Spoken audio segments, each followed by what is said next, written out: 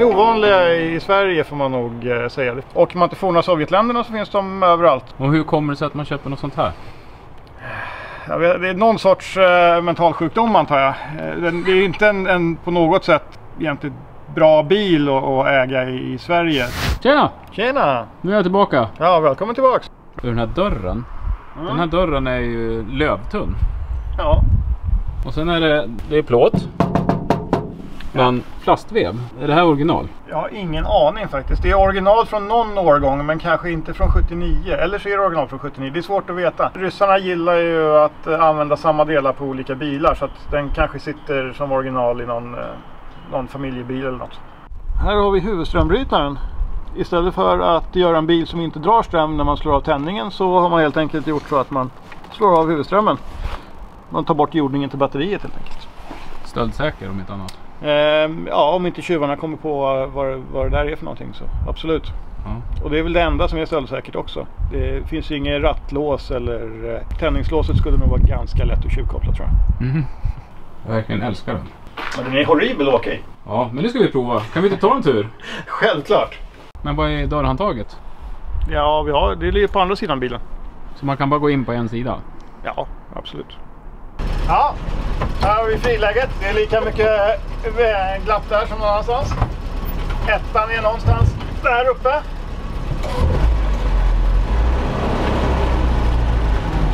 Så. Och så får vi dubbeltrampat i tvåan eftersom den är osynkad.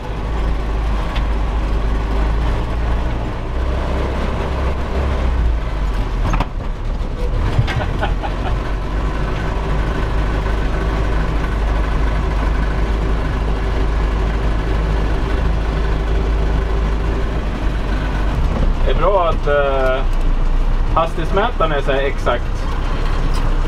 Det är inte så noga. Man kör inte för fort med den här bilen rent spontant kan jag säga. Det brukar inte vara ett problem.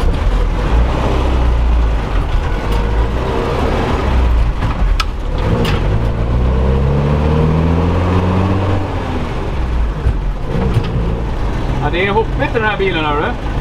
Ja. Det är lite skumpigt så här med radialdäckter innan man har fått upp värmen innan så de blir runda.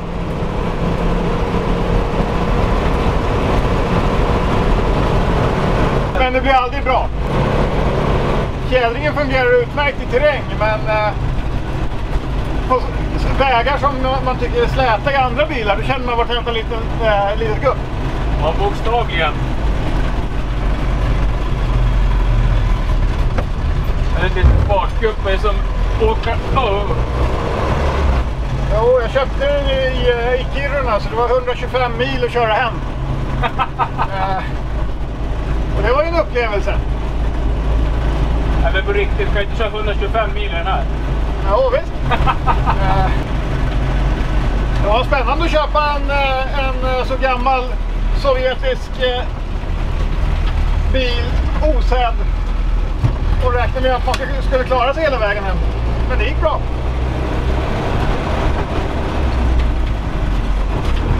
Det tog 2 dagar.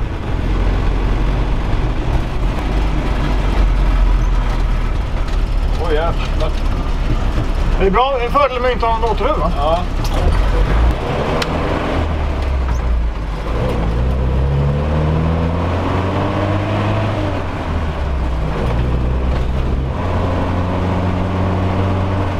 Nu har vi åkt ett varv här ju. Ja. Nu är det redan börjat märka skillnad. Den går mjukare. Ja, hjulen har tappat plattorna den får när den är parkerad. Så att nu är de ganska runda. Nu är det bara avsaknaden av fjädring som bidrar till okomforten. Men den hanterar stora ojämnheter ganska bra. Men småbulor och sånt, det går bara rakt igenom bladfjädrarna. De rör sig inte det minsta för sådana små grejer.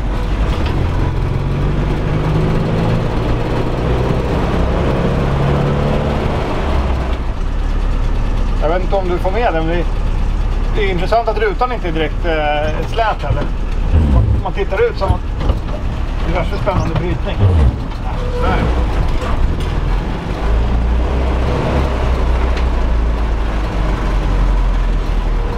det väldigt många andra medtrafikanter tittar när du kommer med den här alltså. Ja, olycksrisken minskas för att det är ingen annan som missar att man kommer. Det är bra. Annars är ju krocksäkerheten under all kritik i de här, antar jag.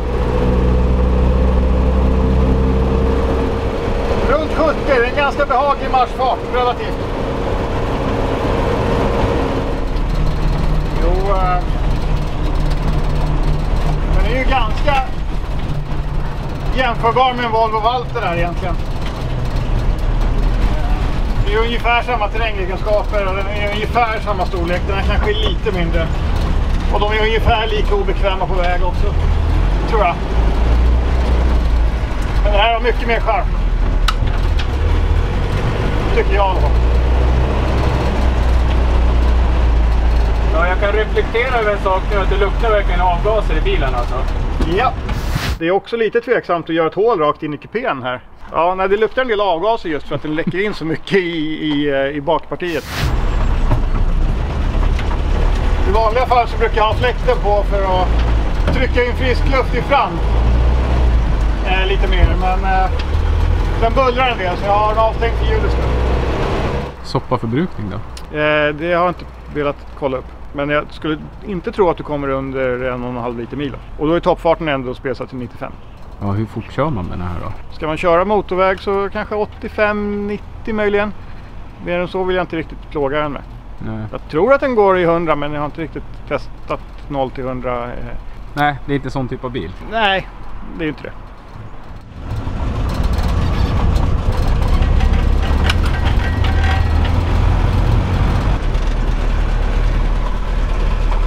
Sjukt obekväm att åka i.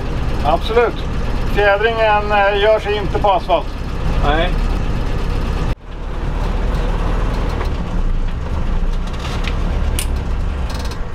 Hur kommer det sig att man väljer ryska grejer?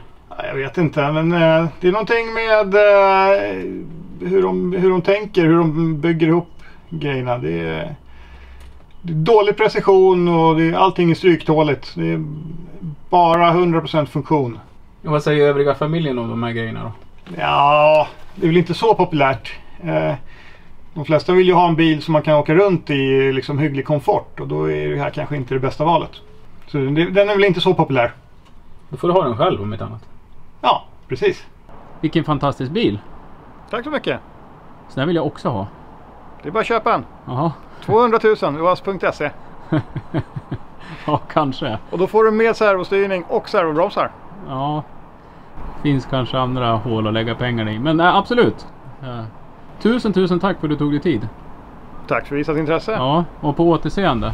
Absolut. Ha det. Samma. Hej. Hej.